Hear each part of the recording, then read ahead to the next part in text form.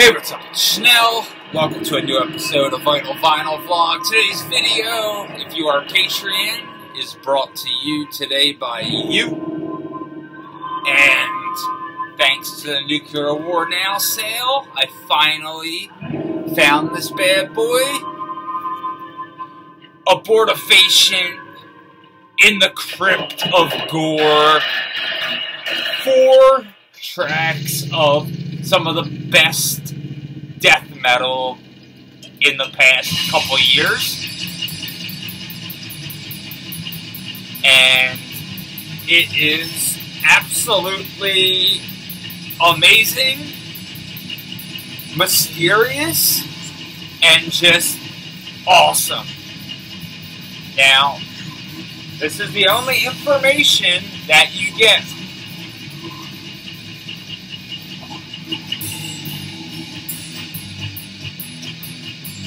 There's 4 songs. They are amazing. We're listening to Humidity in the Crypt, which goes into lethargic decomposition. So already you're off to an amazing start. And then we have The Rotting Bomb. And then Catherine of Siena. And the only band information in the Crypt of Gore, written during February 2021.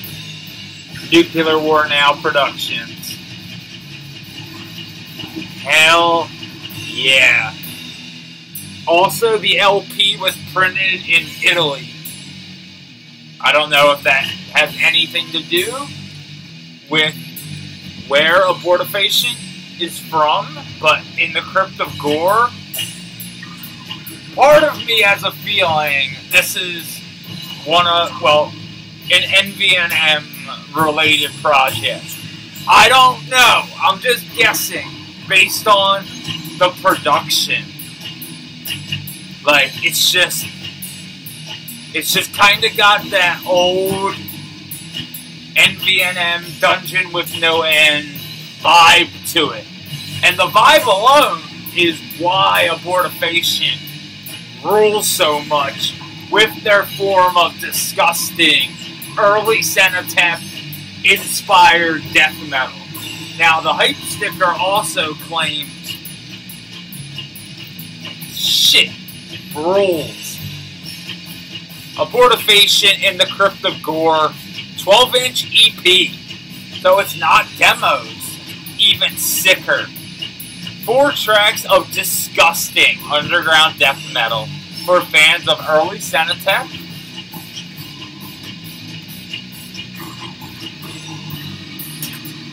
And Rippikoulu.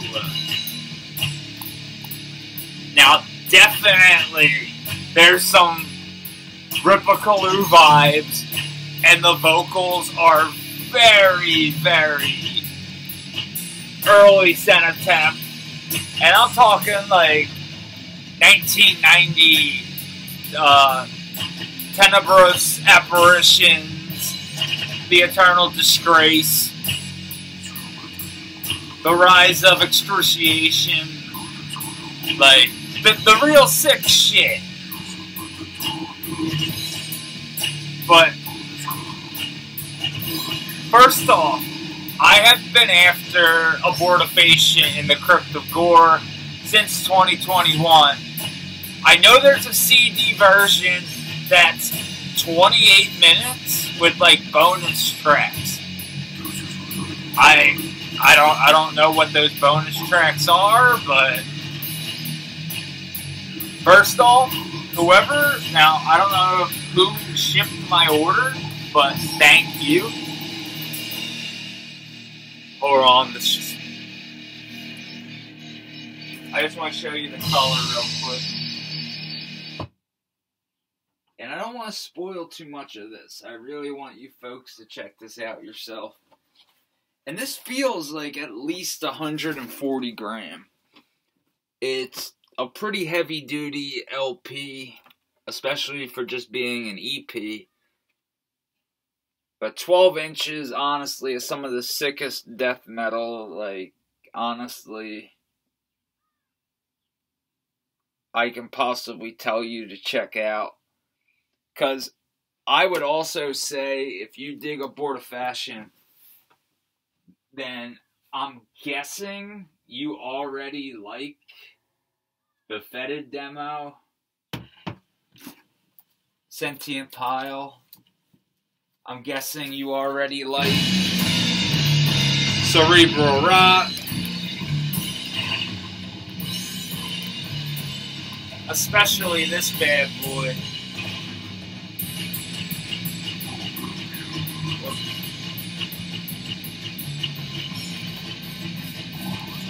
Mortiferum, Altar of Decay.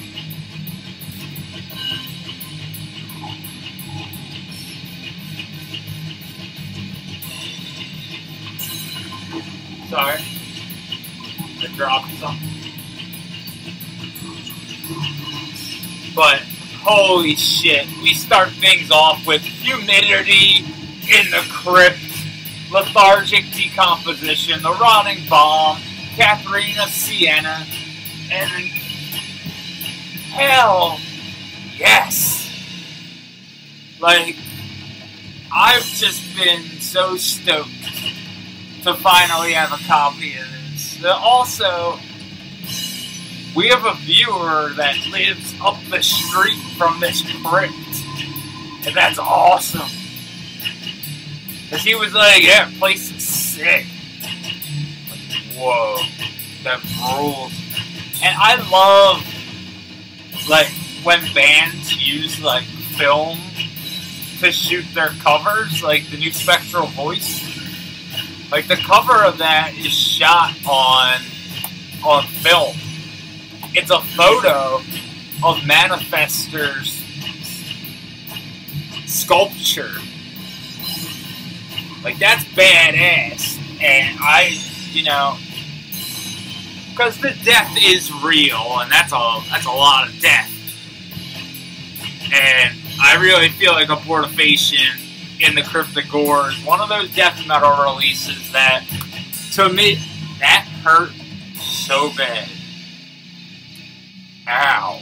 But they're one of the few death metal bands that legit, as soon as I first heard them, I was just like,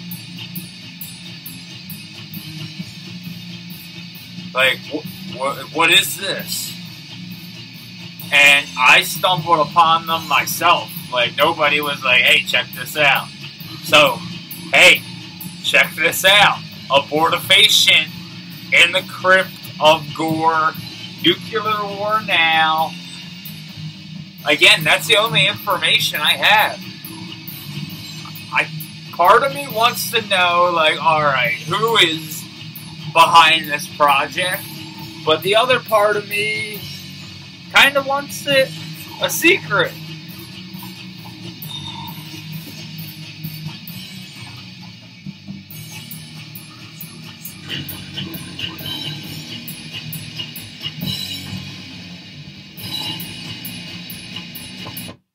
Because it's just so heavy and just fucking A. If there's still copies of Abortofacient in the Crypt of Gore on the Nuclear War Now sale, or if you're into CDs and you can find that 28-minute version, yo, I'll send you a blank pro tape, and yeah, I'll figure something out. I'll hook you up with something. But I would love this on cassette. I know somebody did release this on cassette because I've seen photos of it. Or it's just a bootleg. But I swear I've seen a photo of this on tape. But if I'm wrong, I'm just thinking of something else. But I don't think I am. I'm pretty sure this was first released on tape. And if it was, I messed up by missing it. But I think it sounds great on vinyl. It's just heavy as fuck death metal for fans of heavy as fuck death metal. I mean, a lot of bands will say they sound like Rippikoulu. Like I said, they actually like have parts where it's like, wow, that actually sounds like Rippikoulu, but it's not like the same riff that everyone jocks. And like, it's the same with like Abhorrence. I feel like everyone jocks the Caught in a Vortex riff. And that's cool, but like, I like when I hear just like legitimately having that early Cenotaph vocal style. And not just like saying, well, I thought it sounded like that. Like, no, it actually has that early Cenotaph vocal sound. And